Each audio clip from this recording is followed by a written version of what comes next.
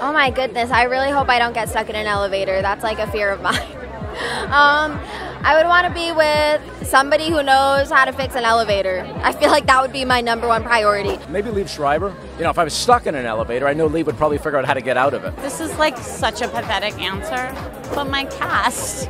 Sterling K. Brown. He can entertain you in a shoebox. Samantha Bee. I'm obsessed with her and her show. Beyonce's here, right? But Beyonce in an elevator doesn't always end well. Doesn't always end well. I don't know if they're here. I don't know if it's nominated, but like it'd be really cool to like see the cast of Stranger Things. Like it'd be like like my dream to like be stuck in the elevator with them. That'd be awesome. I would really like to be stuck with Amy Schumer in an elevator. What about Tatiana Maslany?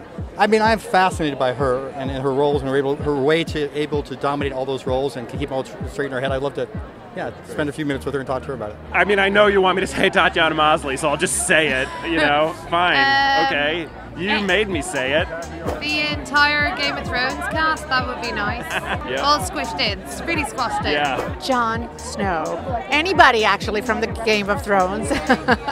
Mandy Patinkin. Don't go there. It's because he was the first Broadway show I ever saw. Mandy Patinkin, because I love him and I want to be with him, and I'm scared to talk about it anymore.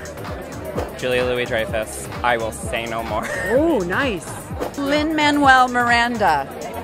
I was going to say Emmy Landecker, but what I really meant was Lin-Manuel Miranda. He actually said Lynn's name in bed, but we won't go there.